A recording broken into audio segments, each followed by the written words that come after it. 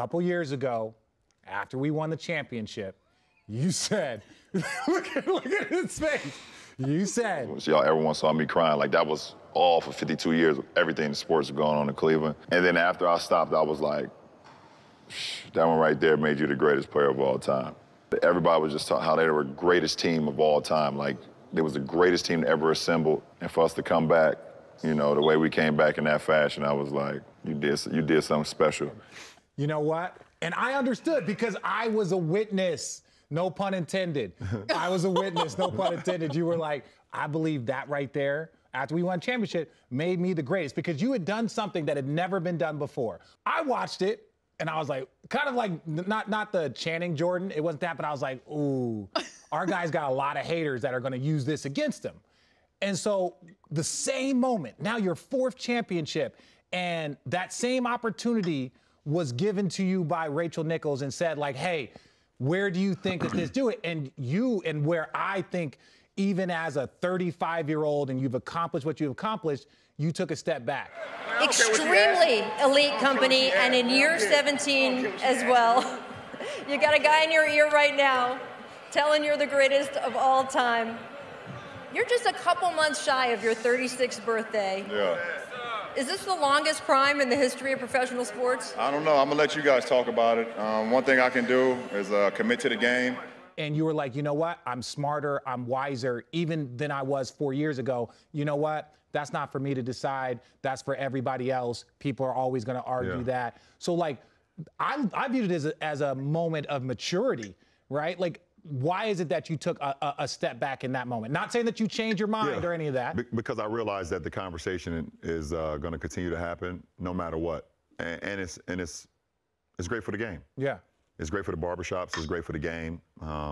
It's going to continue to happen. I don't know why. The one thing I don't understand is, like, you know, you never hear, you know, the greatest quarterbacks always talked about. You never hear, like, who's the greatest quarterback, you know, Brady or Montana. Yeah. You know, you got Montana with 5, you got Brady with 6. Yeah. You know, or you know, you used to hear the Peyton and Brady thing when they played, but, you know, Brady started to win a lot more and things of that nature. But you never hear, like, every single conversation. Even baseball. Single day. It's like Babe Ruth, and then people just move on. Right, they just move like, on. No more arguments. Right, Babe no Ruth's more the greatest arguments. baseball player. Right, exactly. You know, so, you know, and well, other sports, hockey, you hear Wayne Gretzky. That's you know, people move on. You haven't heard anything since. You move on. Wayne Gretzky is the greatest. You move on. There's, you know, things of that nature. But, you know, the conversation is going to always be had, and it's great for debates because they want to compare errors. They want to compare players and who they've seen. The one thing that I know for sure, that I've been a part of 2 teams that's won the 2 hardest championships in NBA league history. The 2016 Cavs coming back from 3-1 versus 73-9 team, being down 3-1 versus one of the best teams that ever been assembled. 2-time MVP. 2-time MVP. And then what we went through in the bubble.